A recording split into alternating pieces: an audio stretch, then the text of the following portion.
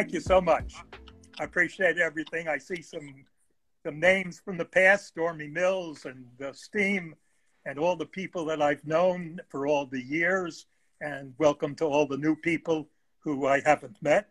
What I want to do today is to just kind of run through a history of what a documenter goes through to create an archive, and we can start with that.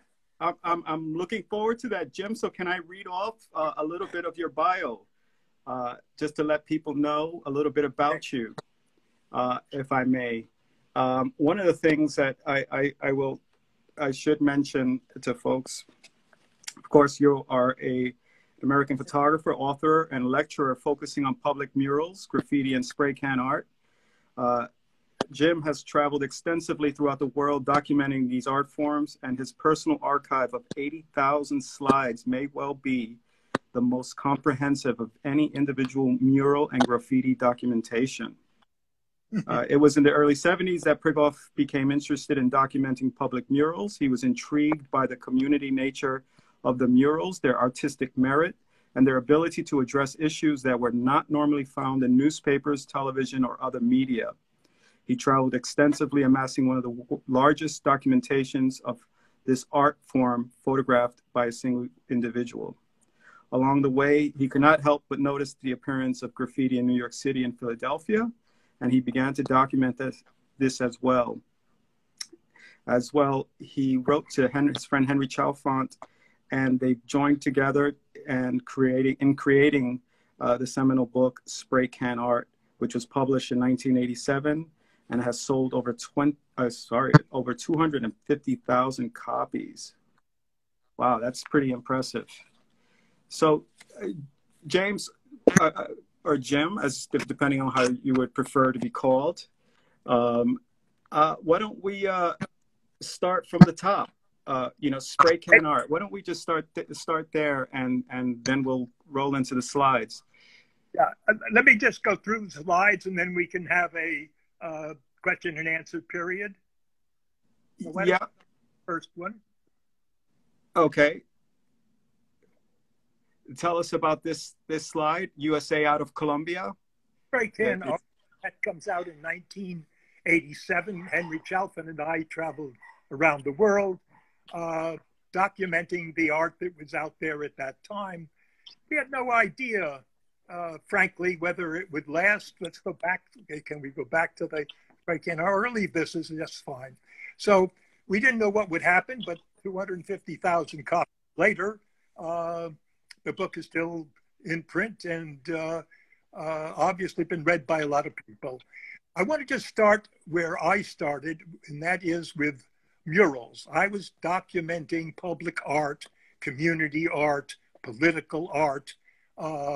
This was on the wall at 18th and Western in Chicago.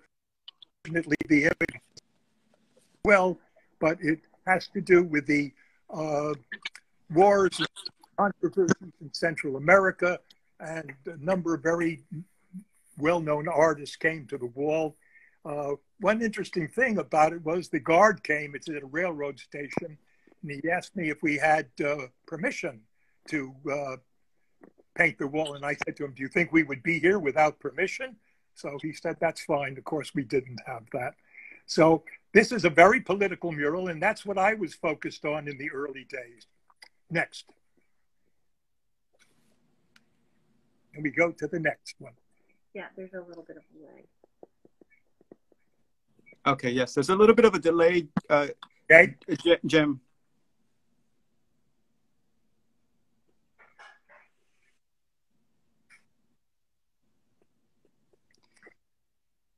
So here on the side of this a lot of building. Well, okay, we got past the Virgin Mary. If you go to LA, you probably could find 1,000 of these. So some of the murals, some of the public art, mostly in East LA, has to do with religion. And there was a time when somebody started to paint these out, and there was a big controversy over that for sure. Next. Jim, can I ask that you place your phone stationary in a way so it doesn't shake as much? Okay. Let's see what we can do with that. So.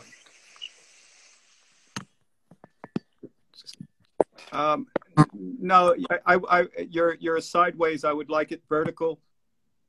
All right, this is Duarte's house. Hector Duarte's painted many, many murals in Chicago, and has decorated his own house with a number of images. Jim, are you originally from Chicago? Where are you originally from? I was in Chicago from 75 to 80, and have gone back there so many times. And you're give me some context. You're a native from where? I'm sorry, I'm having difficulty in hearing your voice. Yeah. You're a native from where? Where were you raised?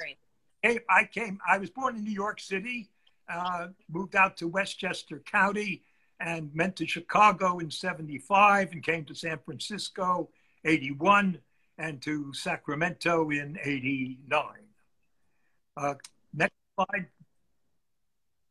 I'm just showing you a wide variety of public images so you get a sense of the mural arts that I was tracking. I don't know why they move slowly, but they do. But it'll be a tough one. So the mural I'm looking at, it seems it's in a public building or a school. And then, of course, school murals. Chicago has many, many murals that are painted on the schools.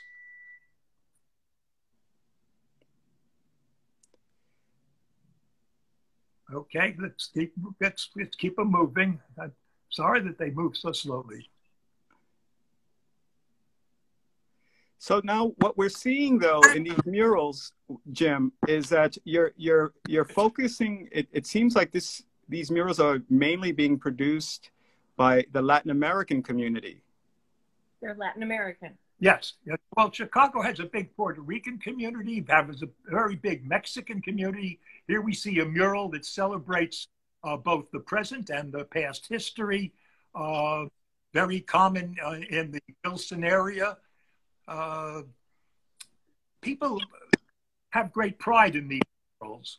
They represent themes that are close to their identity, and they are very protective of them.